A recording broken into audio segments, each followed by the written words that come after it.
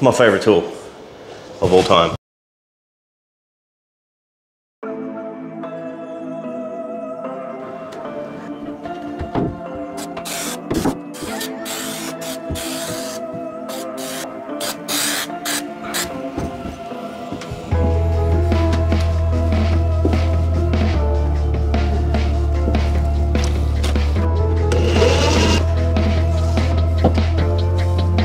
See my line there? Right here. Oh. That's real nice. Where's that last one? Keep your trowel still and I'll run it through the bandsaw.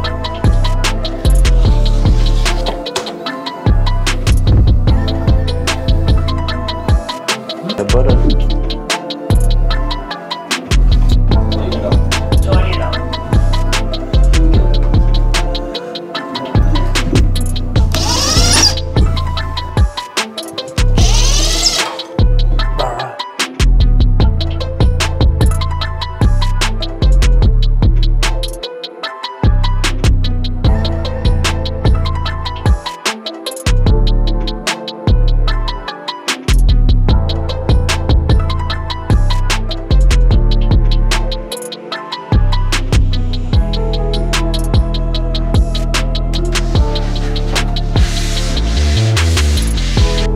Got everything done, but we didn't start any painting. Took a little bit longer than what we thought.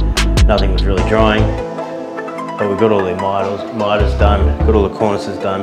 If we don't come up here tomorrow, James is going to sand all of these. Switch you around. Take a good look.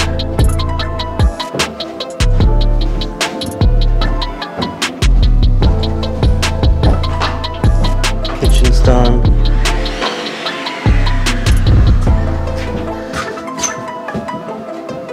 Done the whole way.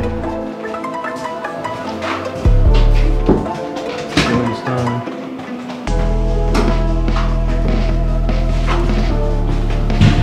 That's it for today. Say goodbye to James.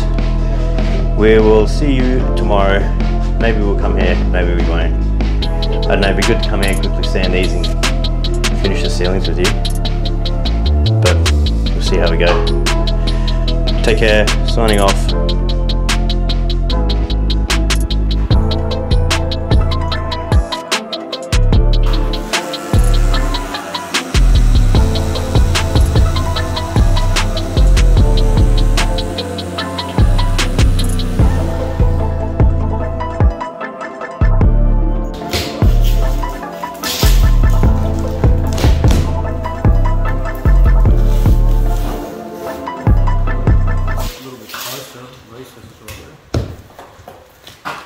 It always happens, man. Yeah, probably got to run this up with that. Yeah,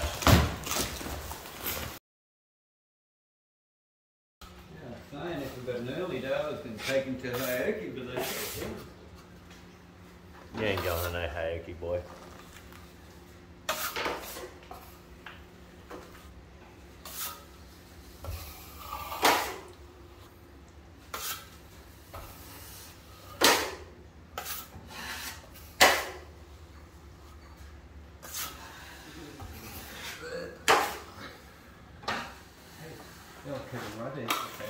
This video is called Paddle vs. Trowel.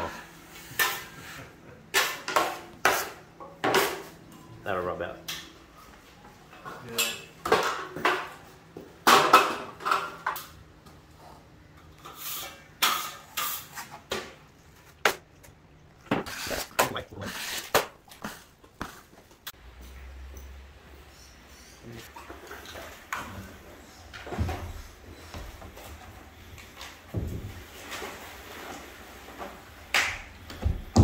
Fresh install.